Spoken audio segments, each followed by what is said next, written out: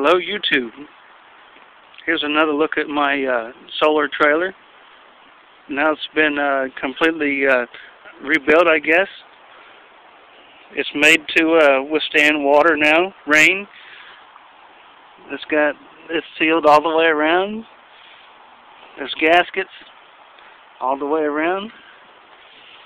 There's the power coming from the panel down to the new charge controller, which is a Morningstar TS45, capable of handling up to 45 amps, which is in turn charging that battery and running that 1000-watt inverter now.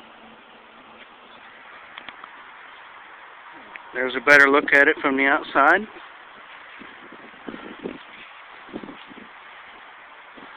I've made it to withstand rain.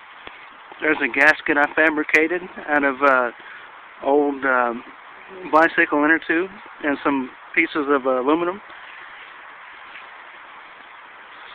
And that wire on the ground is going into the house and is charging a separately, I guess, derived solar system with the solar panel in the backyard and another charge controller and another battery.